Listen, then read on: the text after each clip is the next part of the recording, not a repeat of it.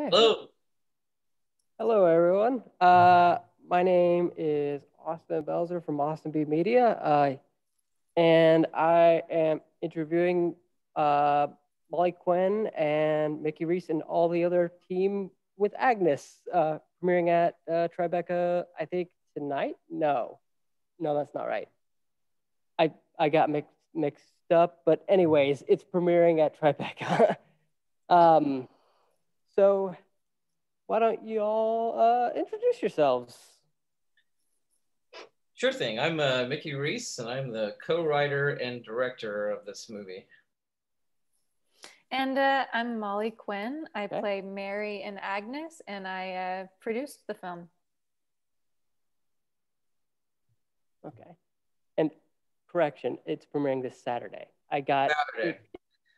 I was gonna say Friday, it's so been a heck so that's great. So the first question I have is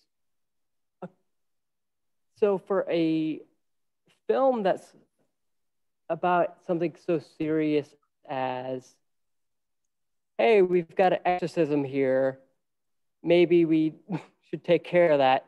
It's very, very funny, to put it lightly. And I just wanted to know, anyone can answer, where did that come from? well, I just I try to make all of them, no matter what kind of genre we're working in. I always try to make everything as funny as I possibly can. Me and my co-writer John Selvage, we don't necessarily write jokes into the script. We just kind of like on set we pick pick moments that can be funny. So almost it's like the jokes are being told through the characters and through the character silliness without actually just saying outright jokes. And I think that's just a matter of like having fun, just like keeping it light and keeping it fun. And I think it becomes a breezier watch that way than watching something super heavy-handed and serious. Sure, I just watched Conjuring 3, and I think it could have used a little bit more jokes.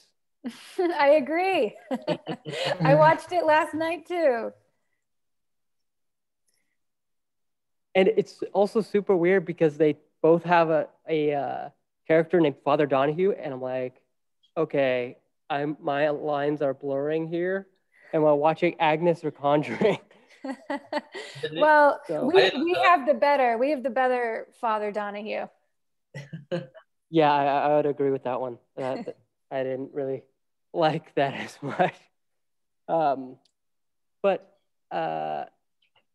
anyways, so there, Molly, you kind of take a lot of the second half of the film, and it's very, very different. It's, we're talking about, how the first half is kind of funny. There's the second half that's kind of just almost its own movie. It could be its own movie. And what kind of, I don't know, approach did you take to just almost disconnecting yourself from these two halves? That's a great question. For me, it was really kind of starting even before the script begins. So starting with what Mary's life would have been like before she became a sister, and focusing on this relationship she had with her son, her young son, and losing him, and that kind of driving her to the convent to run away from her pain and to find a place to contemplate her son all day long. That when she talks about loving God when she had her son, what she's really saying is when she felt whole, when she was experiencing love, it was towards this child. And so of course it feels divine because your whole body is filled up with the best emotions in the world, and then that's taken from her, and it makes her rightfully angry, right? Yeah. But I think because she's not in the convent for the right reasons, it allows in this malevolent presence that starts to infect everything around her. And instead of facing her own either demonic or personal demons, she just says, peace, I'm out. and she leaves. So, you know, again, Mary is just, Yeah, she really does. she's like gone, no interest, because she doesn't know how to heal, you know, and she's also unwilling to heal. Yeah. People keep giving her good advice, but she's not willing to take it. So working on a character like that was, it really stretched me as an actor and was really what made me excited to play this, you know, someone who is unwilling to learn. Yeah, for sure. I wasn't even, gotta be honest, wasn't even thinking about that when watching the movie, but now I might have to go back and watch that a second time because I didn't I didn't even think about the whole physical pain aspect of it. So I'll have to go back and watch that again when it premieres this Saturday. Yeah. Yeah. Please do. Because I my main thing is that I got from not Molly, Mary. It's okay. We're the same person. Yeah. Was that she was just kind of like, peace, I can't deal with this. Mm-hmm. And that there's this constant pull from her old convent that, hey, maybe you could do this. And she's just like, no, I'm not going to do that. I just want to live in this apartment. That's all I want to do. And I guess I don't know who the question would be to. Anyone can answer. Where did that come up in the development process? I mean, where did the idea of the point of no return of religion, whichever denomination you choose, where did that come up in the production process? I feel like Mickey and I came to that through a collaboration. Okay. You know, Mickey is so great about choosing what our shots are going to look like and the end goal of the film. And I really got to focus on Mary and her religious experience or lack of religious experience. Wouldn't you say, Mickey? I feel like that was just a really good collaboration. Yeah, of course. And I think like that second half is also very aimless. You know, very this kind of, you're just hanging out with the characters. There's not necessarily anything completely spelled out that you're supposed to be like, you know, feeling. So it's like you're really projecting your own emotions onto it, and everybody's going to see something different out of the film, which is, I think, you know, always, it should be, every movie should be made that way, I feel like. But for sure. But yeah, so really, yeah, it was just a matter of like Molly just really getting into that character and understanding it, and not having any like specific goals in mind, but just kind of living in it. You know what I mean? So then it just kind of creates this emotional or emotionless world, like, you know, whatever you kind of want to put onto it in the end there, because there's not anything specific that we're going for there other than just to, like, you know, kind of like live in these characters. Yeah, and you know, I think that's what I feel in that second half is the aimless aspect that you talk about, Mickey. Is that I was just like, okay, where am I going here? But then when you get to the end, obviously no spoilers, but it does feel like you do have an aim at the end of it. It's like, okay, let's just talk about trauma and what that does to a person religiously or even mentally. For sure. So I very much appreciated that because that's not something we normally get in these, I don't know, religious movies. I don't think that's necessarily a genre, but sure. It can be religious. It's a religious movie. It's a horror movie. There's lots of different aspects. There's lots of different things it can be. But I love it being referred to as a religious movie. That's great.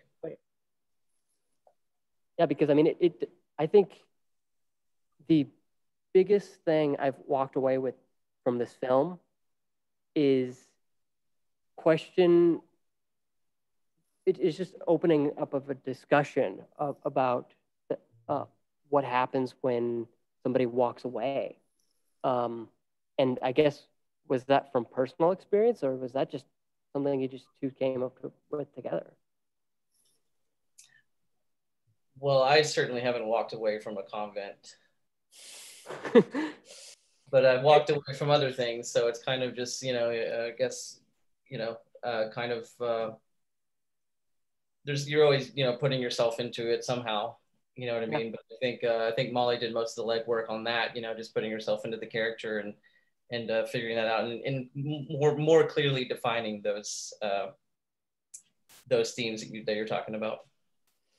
Yeah, I was very religious growing up. And when I was 16, I lost a friend unexpectedly. And everyone around me was like, everything happens for a reason. God has a plan. And I really hated that. It made me very angry. And no one was around to help me deal with that anger. So I really drifted from God and became agnostic. But the obsession with Christianity and the divine obviously still exists. But at the end of that movie, and with talking with Benjamin, played by Jake Horowitz, that is really what it's about. It was kind of me confronting all these adults that I knew that said, let it go. Don't remember, move on.